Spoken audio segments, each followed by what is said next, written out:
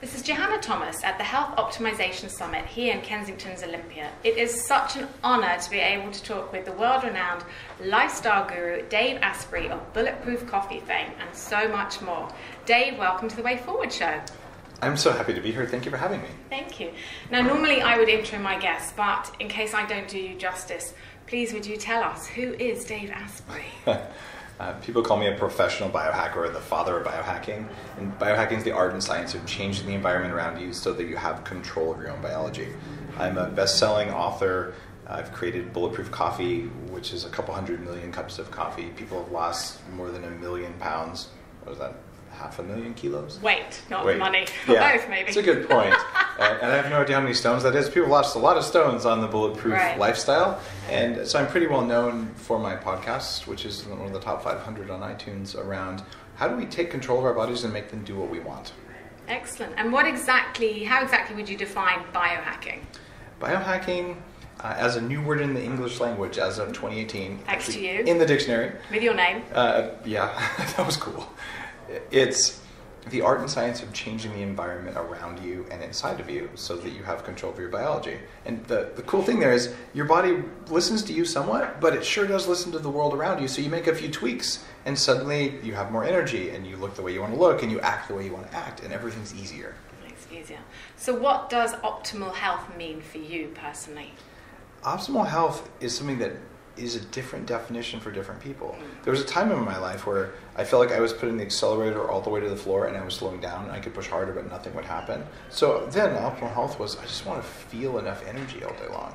And when I weighed 50% more than I weigh today, I would have said, optimal health is just having a normal weight. And when my joints hurt all the time and I had massive brain fog, it would have been fixing those. So for most of us, optimal health is just getting rid of the things that we know are wrong but we don't want to admit. But for me now, optimal health is I'm going to live to at least 180. I just wrote my book Superhuman about that. And I'm not joking. This is actually something that can happen. But hold on, if you get to 180, then that's it. What, you're just going to give up and then die? Or are you going to push the boundaries even further? I did say at least 180, right? Yeah, okay, right. So you just keep going until I'm done. You're done. And here's the thing. If when I'm 180, age looks like we believe age is today, which is wheelchairs, tubes and monitors, and just being entirely dependent on other people, maybe I'm done. But the picture of aging that I know is possible because I have seen it and I know the people working on it and I am working on it is, when I'm old, I will have the same amount of energy that I have now. I'll move around under my own power. And most importantly, I will have the wisdom of many decades of experience and the energy and desire to share it with my kids and their kids and maybe even their kids. Exactly. And when you have a long-term view like that, it changes everything, including how you take care of the world, how you take care of people, how you treat people. It's really important. We need our village elders back, and they have to have enough energy. 100%, I agree. Now, as we know, around 93% of all diseases are lifestyle and environmentally brought upon ourselves. What 2 lifestyle and 2 environmental areas do you think are most important for people to address, and a biohack for each? The single most important lifestyle issue is sleep. I have never wanted to sleep a lot. It turns out the quality of your sleep is more important than the quantity of your sleep. People who sleep 9 hours a night die more of all causes than people who sleep 7 hours a night. What this means is healthy people need less sleep, but I focus on the quality of my sleep and the biohacks that really make a difference. I'm going to name a couple that cost something and a couple that are free. Good one, good, perfect. Number one, you need to know how you're doing. You can wake up and not know if it was good sleep or bad sleep. And there's a ring called the Oura Ring. They're here at the Health Optimization Summit, OURA. And I was a CTO of a company in the space monitoring sleep. This is the best thing I've ever had for my sleep. I got 2 hours of deep sleep last night and an hour and a half of REM sleep in 6.5 hours of total sleep, even though I just flew here from the west coast of the US. Yeah. Right, or Canada, actually. So that's an incredible amount of sleep. And how would I know if I got good sleep or bad sleep? I wouldn't. My ring told me. Okay. The reason I could do that was True Dark Glasses, which is a company that I founded a few years ago that makes patented glasses that really help with jet lag. In fact, you've got a set on your head. Yes. And so the quality of the light coming in. So those are the things you could buy. True Dark Glasses and an Oura Ring. Okay. But if you said, all right, I don't want to buy anything. blackout curtains. The darker your room, the better. So go around right now, and anything that has a blue, green, yellow, even red LED, unplug it or tape it over in your bedroom. Okay. And make sure no light comes in, and the quality of your sleep will go up. The other thing you do is turn the thermostat down or crack a window. And when you do that, lowering the temperature of your room, even by just a couple degrees or even a cool shower before bed, can make the quality of your sleep better. Same number of hours, but you wake up feeling better. A huge difference. That was one. Yeah. The second thing is, let's talk about what you do for breakfast. It's really common for people to say, I'm going to have toast, or I'm going to have fruit, or a smoothie, which is liquid sugar, basically. Yeah. Well, what works much better is either don't have breakfast. Have your tea or coffee with no sugar and no milk. Bulletproof coffee. Or bulletproof coffee, which works. And that's just butter, and in the UK it's called high octane oil, but it's brain octane oil in the rest of the world. Different laws around labeling here. And this oil raises something called ketones. We've all heard of the keto diet by now, but almost no one actually does it because it doesn't taste good and it takes a long time and it's awkward and it messes up your poop. And they do it wrong, I think. Yeah. They do it wrong. Yeah. So what you can do then is, if you have just the amount of caffeine in 2 small cups of coffee and the brain octane oil, it'll raise your ketones in the morning. Ketones turn off hunger. So it sounds crazy, but you're going to have this for breakfast or just no breakfast, and you'll have more energy. You won't want a croissant at 10 a.m. And all of a sudden lunchtime will come and you realize, I guess I could eat. So just skipping breakfast, which is a form of intermittent fasting, really changes everything. I helped to popularize this with the Bulletproof Diet, my first big book in 2014, and now intermittent fasting is everywhere. It actually works. It saves you money, it saves you time. It's a massive improvement. Definitely. Fantastic. Okay. Question, if you were diagnosed with cancer tomorrow, what would be your protocol? I have interviewed some of the world's top cancer researchers and studied mitochondria. In fact, wrote one of the best-selling science books of 2018 around how mitochondria work. Cancer is a mitochondrial disorder.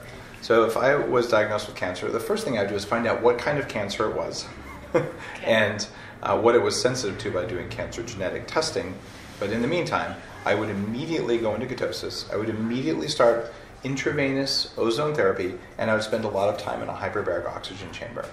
I would also look at something called C60 Health. I did an interview with a guy who uses a special form of carbon molecules to really have huge cancer effects. So I did a whole hour interview on Bulletproof Radio about that. So it'd be the C360 or C60 Health or C360 Health, I'm forgetting. Okay. Plus ozone therapy, plus hyperbaric oxygen, plus ketosis, and I would stop the sugar and particularly the fructose. And I wouldn't be surprised if that made almost any traditional cancer treatment work better. But of course, I would see a doctor. I would not avoid big pharma. I'm not saying I wouldn't do chemo or radiation or cancer, but I would do the mainline things first, and I would track my progress like a maniac. The people say, I'm just going to go all natural. Sometimes they die. You need to get the data, and if your natural approach doesn't work, go in for it, because this is a big part of Superhuman. You have a 50% greater chance of surviving cancer now than you did 10 years ago. We're actually starting to figure out how. You're going to hate the treatment, but if you're so afraid of it, you don't look at it, you're not actually optimizing your health, you're giving it up. As I always tell my clients as well, prevention is better than cure. Yeah. If you can, do all the stuff before you actually get that diagnosis, that's much way better. Yeah. So as a holistic nutritionist and wellness coach myself, I believe in bio-individuality, where no diet miracle is going to fix everybody. But I did did hear on a podcast that you take over 20 supplements a day. 20? I take 150 supplements a day. Wow. Okay, so who is this? Do you have a nutritionist yourself that tells you or advises you, or are you self-prescribing, or how is it working, and what do you think? I've been doing this for 25 years. I formulate professional grade supplements, and I've worked with some of the best formulators and physicians and nutritionists in the world, and I consult with them on their patients sometimes, so I would consider myself an expert in the field. Okay. And the cool thing is you don't need a license to eat, and all of these are things that come from food. Fair enough. We haven't got much time left, so I'm just going to do a rapid fire phrase game. So I'm going to say a phrase to you, and you just tell me what comes into your head as soon as it. Lectins destroy your health. Only halfway true. Okay. Kale is a superfood. Sorry, I'm trying not to laugh. That would be no. That's what comes into mind. Bacon's a superfood. McDonald's, I'm loving it. They have great restrooms. 5G is safe. That's a tough one. I don't know that I could have a short answer for that, Okay. but there are issues with it. We'll put it that way. Beyond meat, it looks, cooks, and satisfies like beef, better for you and the planet. I just wish we could get beyond processed food first. Global warming, the poles are melting. Well, that's what the satellites show. Chemtrails are real? I actually don't know. Probably. Okay. I happily vaccinate my children, do the same. I would actually think that the conversation should be which vaccines at what time. Is this the European schedule, the American schedule, the Canadian schedule we're talking about? I'm so confused. American would be hell in my book, but anyway, yeah. My wife is a doctor trained in Stockholm. Okay. So. And celery juice is the most powerful medicine of our time, healing millions worldwide. Bullshit. Oh, I'm sorry. I think That's your answer to that one. Lovely. Thank you very much. And so, just tell us all, I know you have a new book coming out. Please tell us how we can pre-order it, where we can get it, all about it. Check out DaveAsprey.com, or you can look for Superhuman wherever you like to buy books online, and you can pre-order it right now. Much love and appreciation for everything that you do, Dave. Thank you so much for your time. Thanks for having me on the show. Thank you. This is Johanna Thomas, your resident holistic nutritionist for The Way Forward.